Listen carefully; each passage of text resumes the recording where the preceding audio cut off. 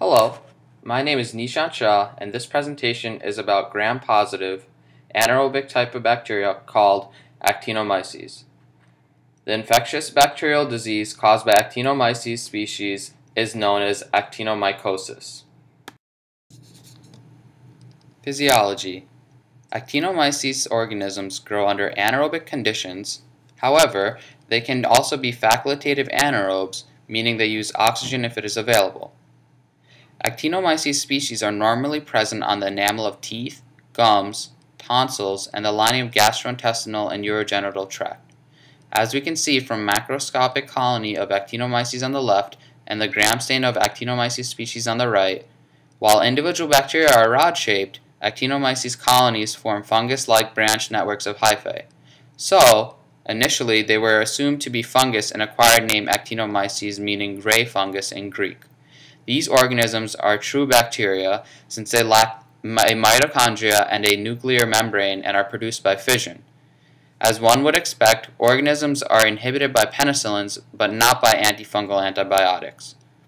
Actinomyces species are not acid-fast, meaning they are readily decolorized by acids after staining and grow slowly in the culture, which gives it a tendency to produce chronic and slowly developing infections. Structure. Over the years, there have been over 30 different species of Actinomyces that have been identified. However, over 70% of the most prevalent human infections are caused by Actinomyces israeli.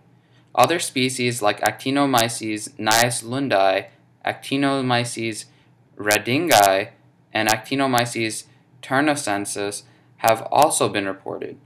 Since Actinomyces are found in human commensal flora, they are present in polymicrobial flora and are referred to as companion microbes. Pathogenesis and immunity. Actinomyces live harmlessly in the lining of the mouth, GI, and urogenital tract. Actinomyces are considered endogenous since the organisms cause disease only when the normal mucosal barriers are disrupted by trauma, surgery, or infection. If the tissue lining becomes damaged by injury or disease, the bacteria can penetrate deeper into the body. The Actinomyces bacteria then thrive deep inside human tissue. These organisms colonize mostly in the upper respiratory tract, the female genital tracts, and the GI tract. A CT scan can reveal the damage caused by actinomycosis. On the left, the CT slide of upper respiratory shows a heterogeneous mass with pleural extension. In the middle, the CT slide is showing pelvic actinomycosis associated with an intrauterine contraceptive device. On the right, the CT findings of gastrointestinal show the correlation to factors that contribute to clinical symptoms of bowel obstruction. Pathogenesis and immunity. Actinomycosis is characterized by chronic granulomatous lesions that cause pus or become suppurative and form abscesses connected by sinus tracts. Macroscopic colonies of Actinomyces are known as sulfur granules. As it can be seen with the arrows on the sides of crushed granule, they resemble grains of sand and are present in the abscesses and sinus tracts. It has a yellow or orange appearance and are masses of filamentous organisms bound together by calcium phosphate. As discussed in the earlier slide, organisms cause disease only when the normal mucosal barriers are disrupted. So naturally, the first form of defense against Actinomyces is intact mucosa. As one would expect, cell-mediated and humoral immunity responses are also body's defense mechanism against Actinomyces species. Actinomycosis is not common, but are often polymicrobe. They are mostly present in the gums and are most common cause of infection in dental procedures and oral abscesses. Epidemiology. Infections caused by Actinomyces are endogenous, with no evidence of person-to-person or any environmental factor. Diseases are classified according to organ systems affected. Cervicofacial infections. These types of infections are seen in patients with poor oral hygiene or who have undergone an invasive dental procedure or oral trauma. In these patients, the actinomyces invade into the diseased tissue and cause the infection. Thoracic infections. Most patients have a history of lung disease which has spread to another tissue. Abdominal infections are often seen in patients undergone gastrointestinal tract surgery or who have had trauma to the bowel. Pelvic infections. For most patients, it can be secondary infection to abdominal actinomyces or a primary infection due to intrauterine devices. Central nervous system infections are most serious and usually represent hematogenous spread where cells of primary tissues penetrate into blood vessels from one infected tissue to another. Clinical disease and syndrome. Cervicofacial is the most common type of actinomycosis and accounts for half of all cases. The infection develops inside the tissues of the neck, jaw, or mouth. Most cases are related to the complication of gum and dental problems, or even poor oral hygiene. The cervicofacial disease may occur as an acute pyogenic infection or as a slowly evolving, relatively painless process. Symptoms like tissue swelling with fibrosis and scarring, as well as draining sinus tracts along the angle of the jaw and neck, send alerts of the possibility of actinomycosis. The second most common is thoracic actinomycosis, which develops inside the lungs or connects airways. Symptoms of thoracic actinomycosis are nonspecific. However, abscesses may form in the lung tissues early and then spread into adjoining tissues as the disease progresses. Clinical disease and syndromes continued. Abdominal actinomycosis can occur when something tears the wall of the intestine, which allows the bacteria to penetrate into deep tissue, or it can also develop as a complication following abdominal surgery. Pelvic actinomycosis is reported mostly in female patients.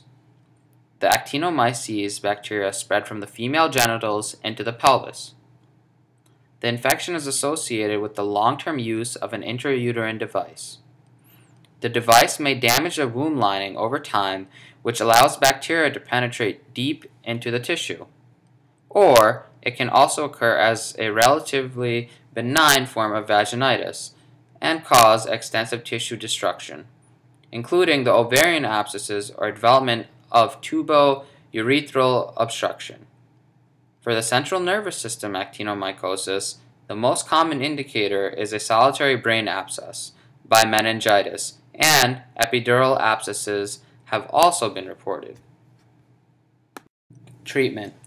The initial treatment of actinomycosis involves both drainage of abscesses or surgical debridement of the involved tissues with prolonged administration of antibiotics. Penicillin continues to be the drug of choice. Actinomyces are susceptible to penicillin, carbapenems, macrolides, and clindamycin. Tetracyclines are used as alternative agents in the non-pregnant penicillin allergic patients and have been reported to be as effective as penicillin in the cervicofacial form of the disease.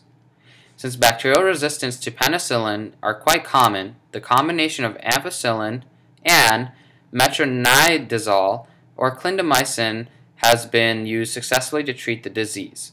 However, metronidazole alone is not suitable for treating actinomycosis because fermentive actinomycetes are resistant. Prevention and control. There are no specific measures for preventing actinomycosis. However, maintenance of good oral and dental hygiene, particularly removal of dental plaque, may reduce the risk of oral infection, including low-grade periodontal disease. The patient should limit the amount of sweet and sticky food to lower the risk of tooth decay. Clinicians and patients should be educated on the risk of actinomycosis when intrauterine devices are used. Additionally, use of antibiotic prophylaxis during the mouth and gastrointestinal tract penetration procedures can also lower the risk of the infection. Novel drugs and therapeutics. In moderately severe to severe forms of cervicofacial and thoracic actinomycosis, rocephin as a single agent has been used successfully. Broad-spectrum IV antibiotic combinations such as vancomycin and piperacillin imipenem have been used with favorable results as well in abdominal and pelvic actinomycosis. A novel antibiotic, tedizolid, which is a next-generation oxazolidinone, has favorable outcomes both as monotherapy and in combination with basitrum in severe cases of actinomycosis. Additionally, adjunct hyperbaric oxygen therapy in refractory actinomycosis has shown favorable clinical results as well. In conclusion, Actinomyces species are normal inhabitants of the oral microbial flora. So, a positive culture with Actinomyces species does not always imply the diagnosis of actinomycosis. On the other hand, a negative culture does not exclude actinomycosis either. Bacterial cultures and pathology are the cornerstones of diagnosis and require particular attention to prevent misdiagnosis. Delayed treatment can lead to increased morbidity and even mortality. However, preventative measures such as dental hygiene, change of an intrauterine device every 5 years may limit the occurrence of actinomycosis. Thanks for listening.